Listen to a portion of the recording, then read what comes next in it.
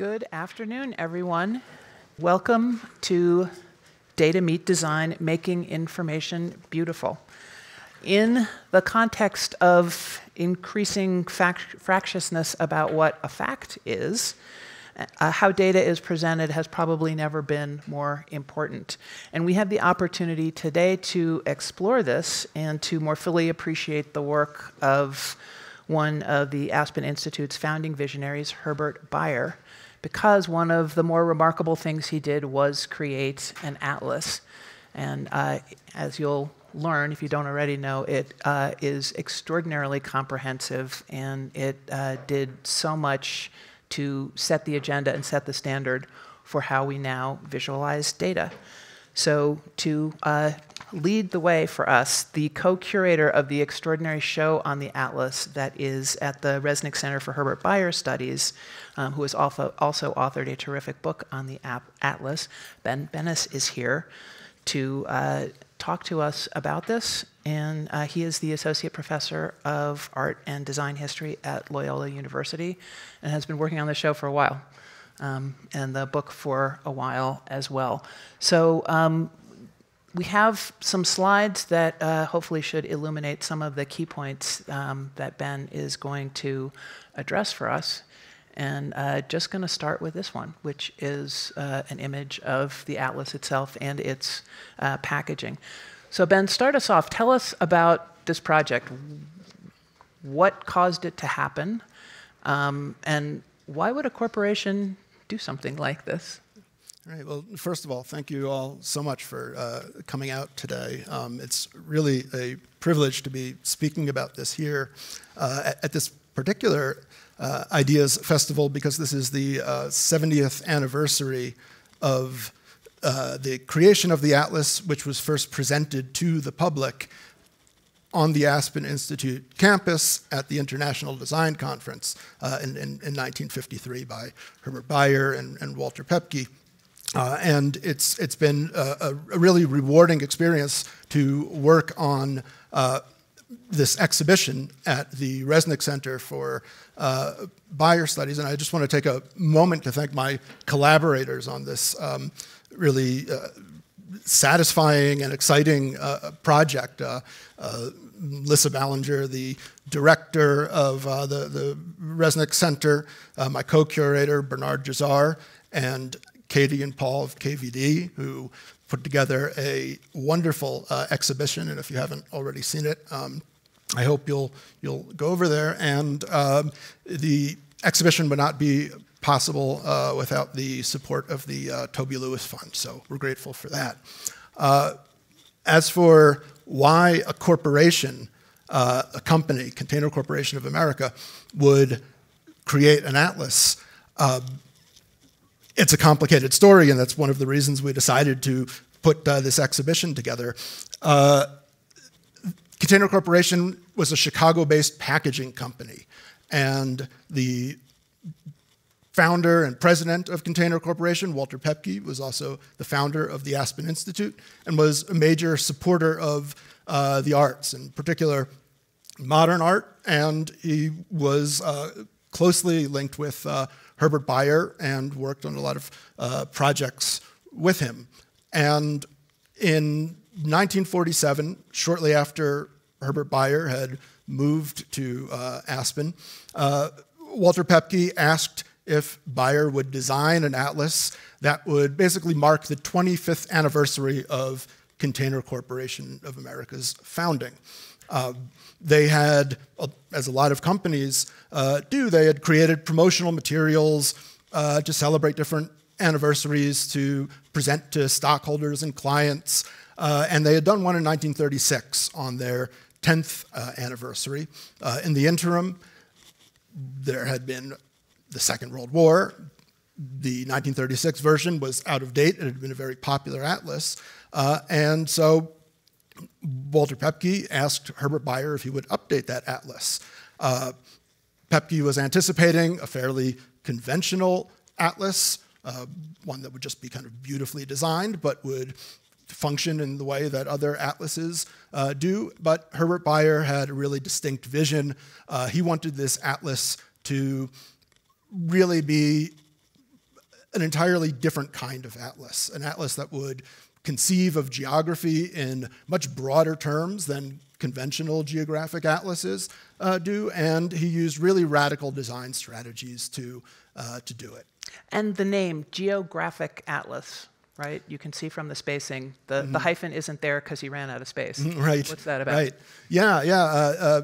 Bayer chose as the title Geo-Graphic, this hyphenated term, because he really wanted to emphasize that this atlas was about graphic presentations, that in addition to maps, all kinds of charts, diagrams, pictures would be used to create a really kind of comprehensive and nuanced picture of the world. And so he wanted the title to emphasize that. And the graphic itself, notice, doesn't center the United States. So from the start, this is not your patron's atlas. Or perhaps the atlas the patron thought he was going to get. Yeah. So how did that come to be? Talk a little bit about Bayer's background as a student of the Bauhaus. Right. So we're looking here on the left at the title page of the atlas. It has a little diagram that talks about the different overlapping fields that the atlas is going to address. And then on the right, we see a diagram that accompanied an article about the educational philosophy of the Bauhaus, which was the school where Bayer initially trained, this art and design school in Germany, coterminous with the years of the Weimar Republic from 1919 to 1933. Only existed for a short period, but had a huge impact on 20th century art and design. And Bayer initially studied there, and then for several years worked there as an instructor. And the philosophy that he took from his few years at the Bauhaus really shaped the rest of his career. And that philosophy basically holds that art can be a unifying force in society, that it can integrate all kinds of different facets of life, and this philosophy really emerged as a response to the First World War, to political polarization in the aftermath of the war, and the idea was that art and design could play a part in creating a more unified society by creating a more unified environment. And so this diagram that here shows how all of these different disciplines, which at times could be a bit specialized and not really speak to each other, by kind of coordinating and finding a kind of common language to speak in, could create a total artwork. And that was really Bayer's goal all through his career, and one that I think the Atlas is really exemplary of. And certainly his work on this campus is the apotheosis of that, right? Right, exactly. I think the way in which the buildings, we have the mural on the outside of the building that we're in, which relates directly to the landscape. We have Bayer's earthworks as you're walking along, and you see these mounds and dips. Those are also in response to the surrounding landscape. And so this idea of creating a kind of total unified environment was part of his life's work. It's interesting to just look at that. Is that Walter Gropius designed? That it feels kind of radical or uncomfortable. We don't unfortunately necessarily train people to be polymaths. Yeah, I think that's exactly right. And I think outlier idea. Right, and I think in some ways the diagram, which it's a little bit small to see here, but you can see each of those circles represents a different field related to geography. So in addition to what we traditionally think of geography, there's economics, there's meteorology, astronomy, demographics, all of these different fields, and Bayer has them all overlapping and interrelated. So some of the radicalness of his approach, I think, is nicely captured in this slide, which compares the representation of more traditional atlases and then one of the designs that he included in his, and just as a ongoing promo for the show, there are some extraordinary drawings as he worked his way towards this ultimate design. But talk to us a little bit about what he was sort of pushing against in the way that he was trying to conceive of how to present information. Yeah. So what we see on the right is a double page spread from one of the first pages in the atlas, which shows the solar system, both showing the planets in relation to the sun, their proportion. We see them arranged vertically, and it gives us a sense of the scale. And then at the very top of that double page spread, we see a chart that shows the relative distances of the planets.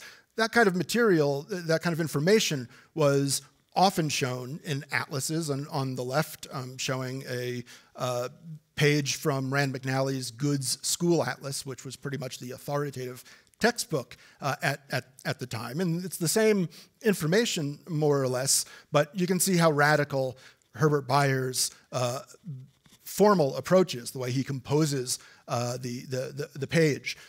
Traditional book design tended to be symmetrical in its composition. You could kind of split it down the middle on a central axis. Often the illustrations were kind of densely packed and surrounded by these kind of constraining frames, and it had a fairly static quality. And one of the things that came out of Bayer's work at the Bauhaus, lots of the work as a graphic designer there, and then subsequently in advertising, was creating more dynamic, engaging compositions. And so in this case, we see he basically, if you look at that very top compartment on the left in the older page, you can see we just see a little sliver of the sun. It's like Bayer took that, turned it on its side, and then extended the sun into the page next to it to give it its full circumference. And so we see this page that's much more dramatic.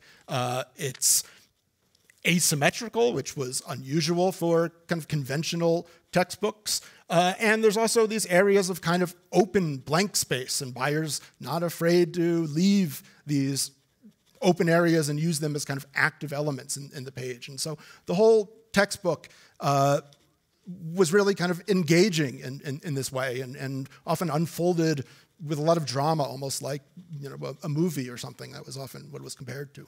Yeah, one of his colleagues is quoted as saying that there was an active desire to make design emotional and to give it a sense of motion. Yeah, and I think that's a really important point. That Bayer comes from a generation which also included several educators who were looking at new technologies and seeing how audiences were responding to cinema, to advertising, to all of these different types of mass media. And education, by comparison, was kind of stuck in the past. And so designers... Does that feel familiar to anyone? Sorry, go ahead. Right. The debate continues. Bayer is part of this generation who is thinking about how can some of the lessons from realms like entertainment or advertising be absorbed and used to kind of rethink education. And something you've talked to me about in characterizing his interest, the notion of map literacy, of trying to help people understand visual information or understand information because of the way it's presented visually. That seems to me, this design is certainly all about doing that. Yeah, I think one thing that makes Bayer's atlas really exceptional and kind of different than its commercial counterparts. And again, this was a privately published atlas. It was produced in 30,000 copies, which sounds like a lot, but compared to a commercial reference work by Rand McNally, that's not really that many. And Container Corporation gave this work away for free to clients of its choosing, but also to lots of research institutions and public libraries.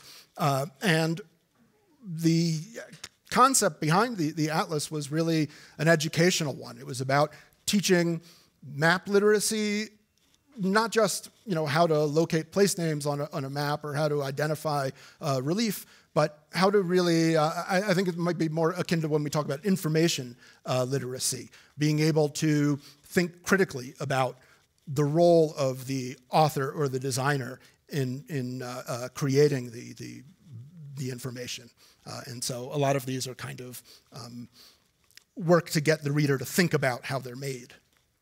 So you've talked about the traditional atlas, and part of what I found fascinating was the degree to which Bayer actually collaborated with Rand McNally and with others. So can you talk a little bit about what we're seeing here and the degree to which it's collaborative and Bayer sort of upping the game? Right, yeah. I think it's important to remember, as much as Bayer is really this pioneer, and his atlas is radically different in appearance, it's really building on the work of a lot of precursors. And as much as I'm sort of using Rand McNally's school atlas as a foil, Bayer very much admired the work that people like J. Paul Good, who created that classic atlas, had created, and wanted to build on it, as you say. And so the central map that we see there, this map of the world that is color-coded to show areas of relief and depression, that comes from Rand McNally. And Rand McNally actually printed the atlas for Container Corporation, and they provided the more conventional maps that were used in this atlas. And so we see at the center there a Rand McNally map, but surrounded by it are all the accompanying graphics that Bayer developed independently or drew from other sources. In some ways, he played a kind of curatorial role, finding graphs and diagrams in other textbooks, seeing what worked well, what didn't, what could be improved, and used these accompanying graphics to give us a more nuanced understanding of that map at the center. And so that map at the center, we can see the relief in the color coding, but we see that little detail in the far right corner, which we've blown up here on the left. And it gives us a cross-section view of elevation and depression. And so we can understand that the highest points on Earth and the lowest points on Earth have about 11 miles of distance between them. And that's sort of something that's hard to conceive when we just look at that map in the center.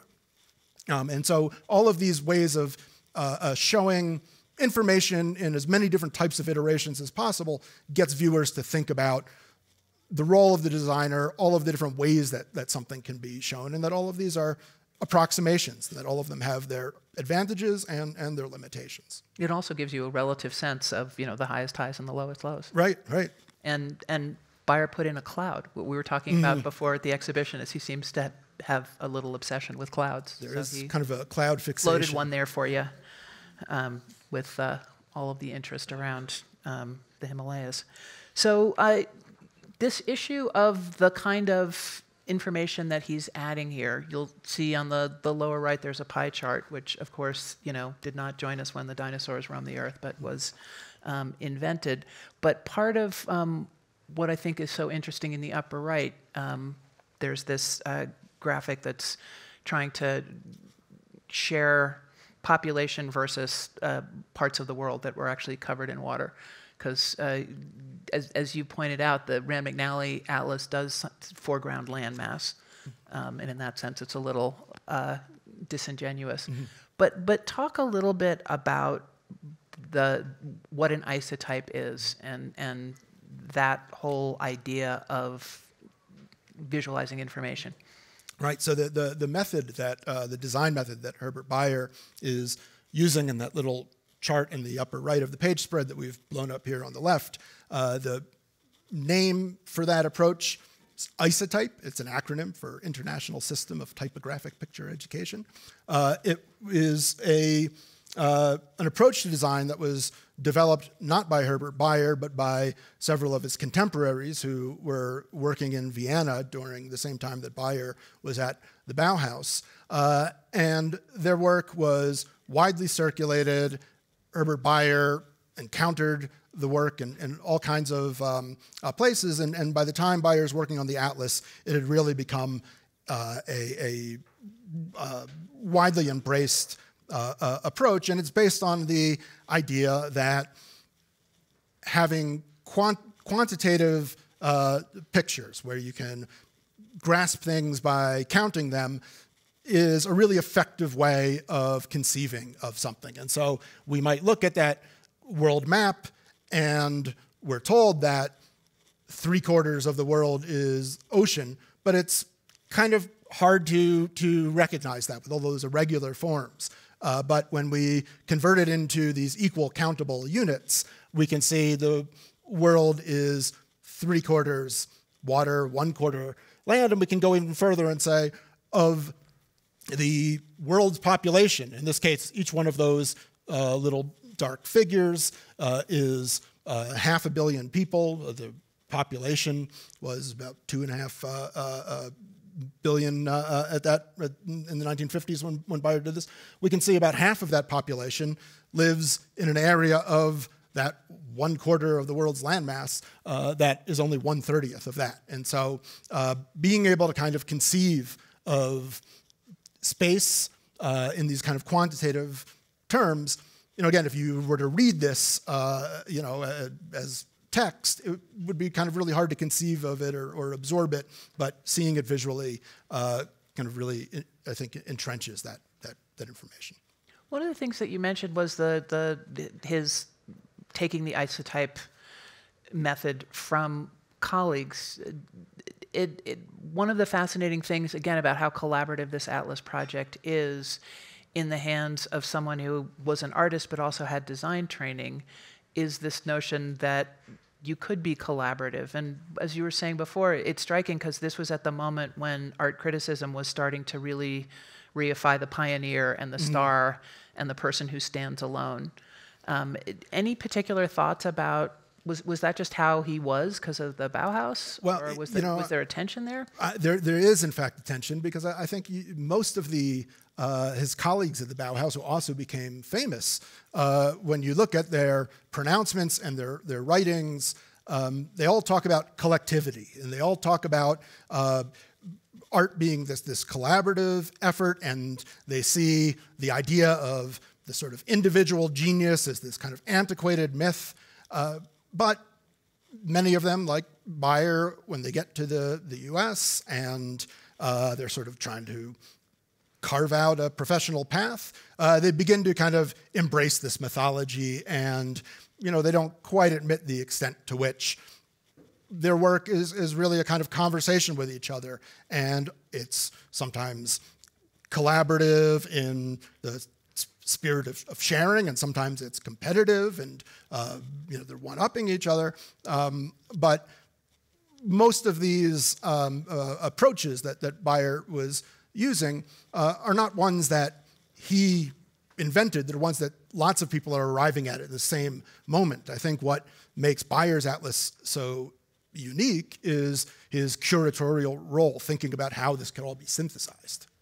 So let's take a closer look at one of those graphics, changing employment. Talk us through what this says and why it was a radical way of trying to say that. Yeah, so one of the ideas behind isotype was that it would be intuitive, and people who aren't specialists would be able to access information. And really the idea behind isotype was about democratizing information, making it accessible to people. And so it wasn't necessarily, obviously it's a bit crude. Numbers tend to be simplified and rounded down, and so people who work in statistics are not necessarily going to be communicating with one another using this. But in presenting really complicated, specialized information to people outside of a particular discipline, this approach was, about making information that could be understood rather quickly, and it often involved looking at raw data, thinking about how it could best be expressed. And so, do you have all of these figures all starting from the left margin, or do you have an axis in this case if you want to show the shift in employment as jobs leave agriculture and go into other areas, manufacturing, et cetera, between the late 19th and mid 20th century. Part of the idea was to get people to start asking questions and making connections. And so on its own, this chart doesn't explain why that happens or what the consequences of that are. Do the people who leave farming for manufacturing have higher standard of living as a result, or does income go up? But the idea is that this chart, which is a small detail on a page that I didn't bring in that has a lot of other information, when seen against all of these other charts, you would begin to connect dots, and you would begin to read this information in different ways, and you would have certain answers. What effect did this have on population growth in cities or depopulation in rural towns? And so part of this was about creating active readers who could forge their own paths and connections through all of this information.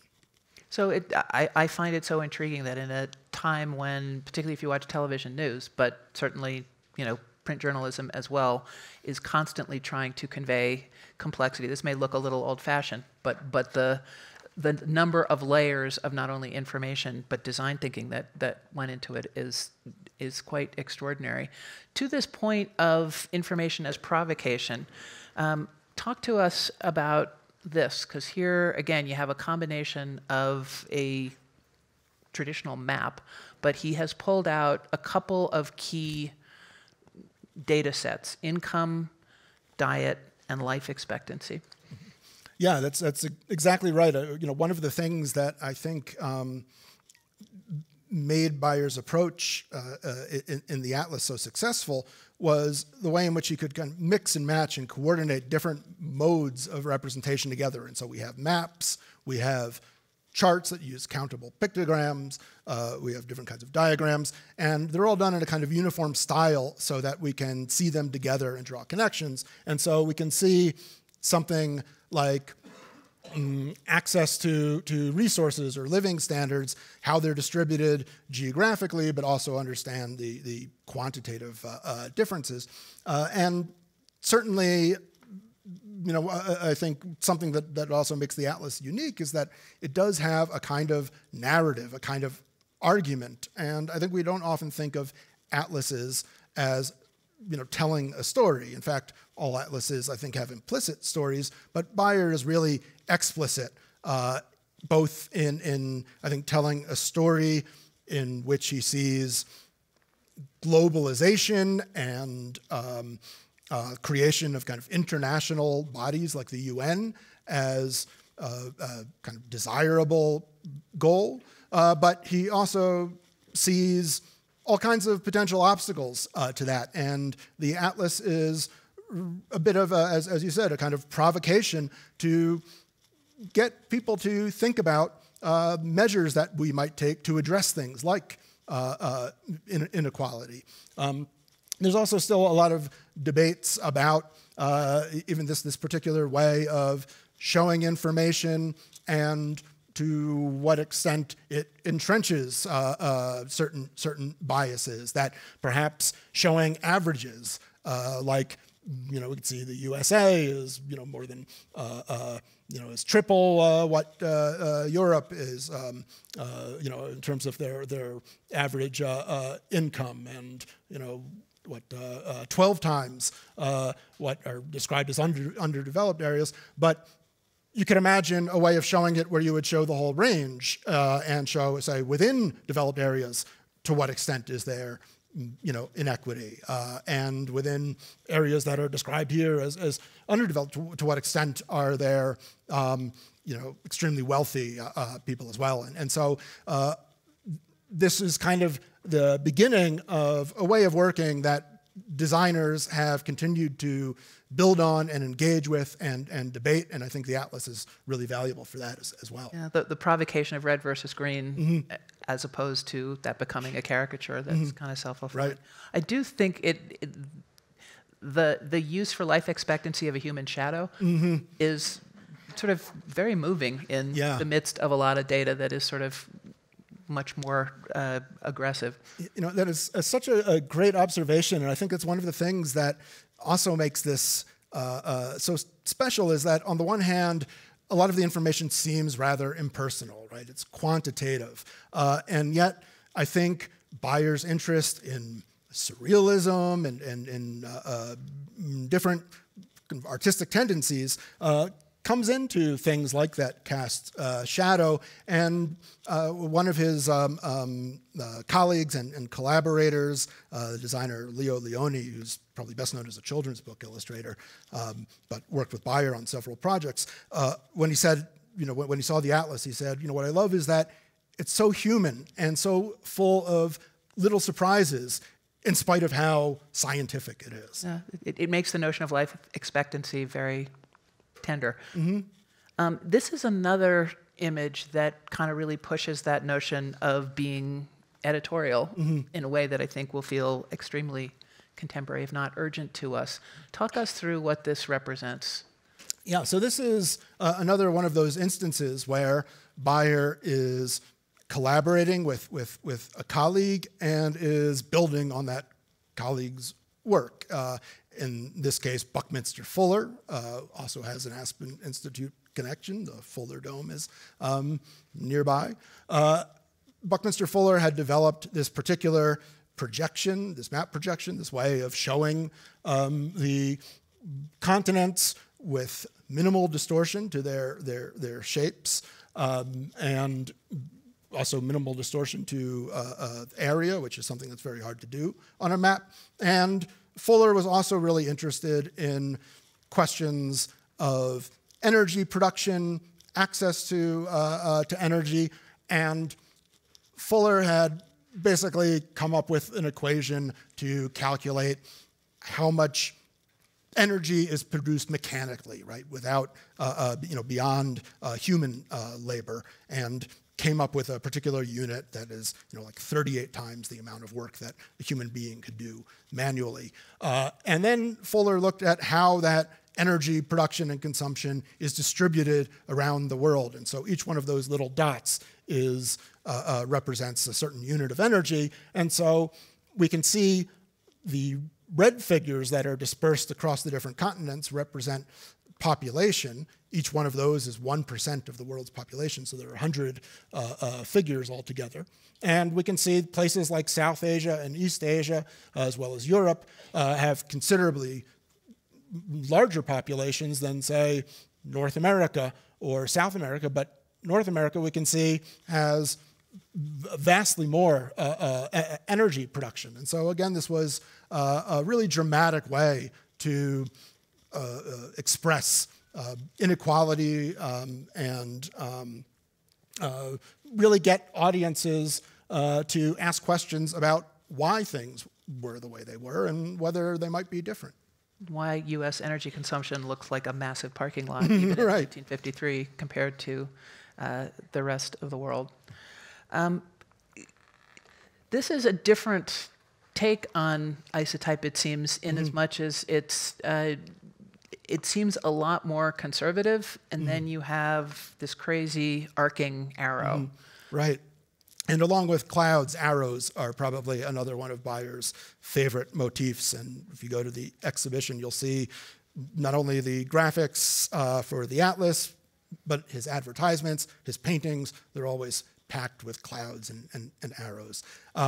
In this case, this is the final image of the atlas, and when you see it in the atlas, it's very striking because a lot of the pages are rather elaborate, fairly layered and dense with information, and this last page is rather stark, and it basically is showing two things. That top little area diagram shows what was then understood to be the amount of land that was required to clothe and feed a single human being adequately. Scientists have since, I think, changed their ideas about whether there's actually a unit that's required to support a certain amount of life. But at the time, the literature that Bayer was looking at was showing that the world population meant that as it was in 1950, there was already a deficit in terms of the amount of land that was available. And then he has a predictive diagram at the bottom showing the world's population in 1950, which was at about 2.5 billion, and shows where he or where the scientists he was consulting see the population going. In fact, he vastly underestimates it. 2000, he has 3 billion people, and we were already at 6 billion when we got to 2000. But then he vastly overestimates population growth beyond that, and we have these staggeringly large numbers. But I think the idea in this last image was, again, to conclude the atlas with this dramatic challenge to the readers about how are we collectively going to address kind of looming environmental crises, looming crises that are predicted to come from overpopulation. And that's another thing that I think makes the atlas unique, is the way it foregrounds the issue of environment. Certainly you could find that kind of information in specialized sources during this time, but general reference works were not yet making a big deal about environment. And 75 years later, looking at this and getting the sense of activism around design is quite compelling. So this image shows a lot, again, about the isotype that lines out the whole population and combines it with the other elements of the more traditional map that we have. I think the question here, Ben, is you had talked about there being a kind of civic moment that Bayer is either entering or reverting to in being this democratic, offering information that would otherwise be pretty hard for a standalone individual to receive. Why do you think that is? What do you think was compelling to him? Yeah, I think there are several answers to that. One is that Bayer, by this point, had a lot of experience working in advertising, working in propaganda, was particularly good at those, was particularly skillful at persuasively communicating his clients' messages. And I think in some cases he recognized that there was a certain amount of manipulation involved in that. And particularly once he left New York and left a lot of his jobs with advertising agencies behind and was in Aspen and sort of had the luxury of being able to step back and regroup, he began to really think more about the social responsibility of the designer and really saw education and providing information to, in the sort of least manipulated way possible as a kind of goal to pursue. And in maps like this, we see him, or in pages like this, we see him taking a map like the one on the right that was provided to him by Rand McNally. That was the standard political topographic maps that were used in all of their atlases. And we see the page on the left where he has all of this kind of gloss and commentary that helps us read and make sense and understand the map in different ways, and asks us to question why maps look the way they do and what decisions the designers may be making that tell one story rather than another, to think about what's shown and what's not shown. And so I think that's what we're seeing with these. This is a totally unfair question, but I'm going to ask it. Do you think this is an evolution in some ways that's trying to make up for or apologize for his early work in Germany on behalf of the Social Democratic Party? Well, yeah, so I think he would probably not put it in those terms, but I think I find that a persuasive argument. I mean, I think you just, so just to briefly provide, the background, 1933, the Nazis come to power. Bayer, along with several of his colleagues at the Bauhaus, stay for varying amounts of time during the Nazi regime, and Bayer is fairly late in leaving Germany. He leaves in 1938, and so is about 5 years that he's there. And while he's there, he takes several commissions that were, kind of gave cover to the Nazis, and that's something that I think he was really uncomfortable with later on, and we can see that because he, made an effort to downplay that when, he would show a lot of his earlier work. That stuff fell out, and so that indicates to me that there was a kind of wrestling with that, even if he didn't directly talk about that work. And I think this interest in a civic art that would really serve the interests of, there'd be a kind of trustee of the public is something that he's increasingly invested in as he gets older. Well, it's an extraordinary job that you've done of interpreting for us someone who's an incredibly inventive designer, but also has this sense of ethics that's quite extraordinary. So we have some time for questions, and we have a microphone available to pounce if people would like to ask Ben. Thank you. Hello? So thank you. This is fascinating, and I really enjoyed the deep dive into it. This is my first encounter with isotypes, so thank you for educating me about it. But I'm curious because it reminds me very much, there's a section in one of Tufte's books about information visualization where he sort of deconstructs some of the information visualization that was used in the the congressional panels after the Challenger disaster. And if I recall correctly, they were using some of the same typology in terms of fractional shuttle booster displays and things like that. And I was wondering if you could comment on, I don't know if you're familiar with that example, but if you could comment on, that and its relationship to some of this, typography or, visual display of information. Was that, just an abuse or misuse, or is this a visual language that sort of lends itself to oversimplifying the story in ways that are critically bad? Yeah, that is a wonderful question, and for those of you who don't know, Edward Tufte is kind of an authority for the past several decades on data visualization.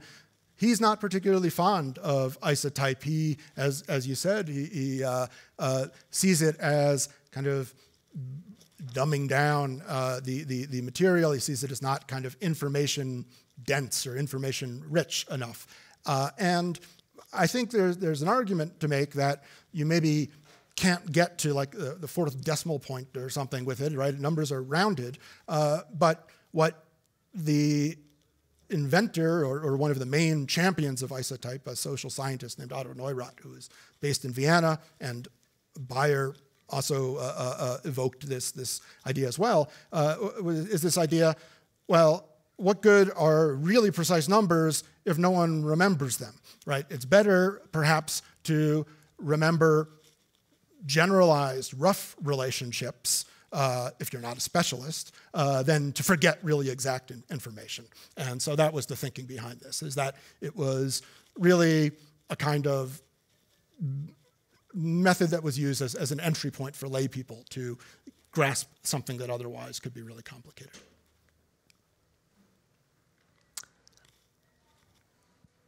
Thank you. I'm kind of curious. So how has data representation evolved since this time? In really modern day, are there some things happening now that are either building upon this or changing the paradigm somewhat? Yeah, that's an excellent question. I think it's become much more sophisticated, particularly given what you can do interactively. The idea that all of these kind of layers, we're talking about, you can, even just using your map, you can select all of these kind of layers. And so rather than having to, shift between different pages, you can now kind of have that layering within this, a single image. So I think the data visualization has become much more sophisticated as a result of the technology, but I think the fundamental principles I think continue to be used. And I think there's really excellent examples of data visualization that you'll see in sources like the New York Times. That will really make complex stories comprehensible. But often it's about allowing viewers to recognize patterns. And I think that's the fundamental idea, is that if you have a table of numbers, they all have the same visual weight, and so it's hard to see a pattern in it. But as soon as you translate that graphically, you create a kind of silhouette or a picture that is much easier to kind of hold in your mind. And I think even the more complex types of data visualization we see today are still about doing that. When I read Ben's book, the first thing I did was look at the design elements that are now part of PowerPoint software. Mm-hmm. And it's all about giving you these various tactics to shift focus. They're pretty symmetrical, but still. There was so much realizing that this was all done literally by hand, as it were. It was very, very different. Other questions? I think there's somebody behind you. Okay, great.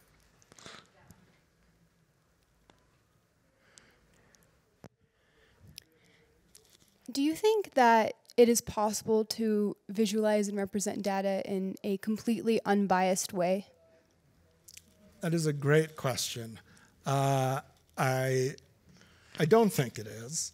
I think it's something that, to the extent that you can be transparent about places where there is bias, to the extent that you can bring in the viewer to see your methodology, to see where you made decisions that might reflect bias, I think is really the best possible approach. But I think information is always a matter of editing, selecting, and that in itself is going to be kind of an incomplete picture. I think we had two more. Hi, Ben. So I'm very aware of this, but the Atlas is, it's such a particular moment in time, and I'm hoping you can share with everyone here about what you feel like are the lessons learned or the lasting impact, or what is most relevant today when you're thinking about this whole project, not just about data visualization, but the entire expanse of the Atlas. And we had one more question there. Why don't you ask your question, and then Ben, you can answer both. I was kind of curious from a client-designer relationship if the Container Corporation knew what they were getting into. And I think I heard the project cost $400,000 and took however many years. And I just was curious because I think they had previously done an Atlas that was more normal. Yeah, that's... So legacy, two different ways. Right, exactly. And I think those are perfect questions to answer together. They did not know what they were getting into because the Atlas was supposed to come out in 1951, which would have been the 25th anniversary, and instead it went 2 years beyond schedule and came out in 1953. And it cost twice as much as it was going to, but Walter Pepke and Container Corporation really believed in the spirit of the project, and for that reason they encouraged Bayer. And I think one of the important lessons, to go to Liz's question, is the importance of collaboration across disciplines. Bayer was not himself a scientist or a geographer. He was a designer. He consulted with scientists. He brought in other artists. And I think what the sort of ideal is that Bayer promoted was that a designer would understand the subject that they were tasked to design, and that the expert who was providing the data would also appreciate the designer's work and might think about, even from the beginning, how they're pursuing their research, think about how it might be presented to the public. And so it was really kind of, Bayer was asking for more collaboration and cross-pollination across disciplines, and particularly between experts and designers. And we can all ponder ourselves the degree to which that has endured that aspiration and that legacy. Ben, thank you so much. I encourage everyone to go see the show and read Ben's book. Thank you so much.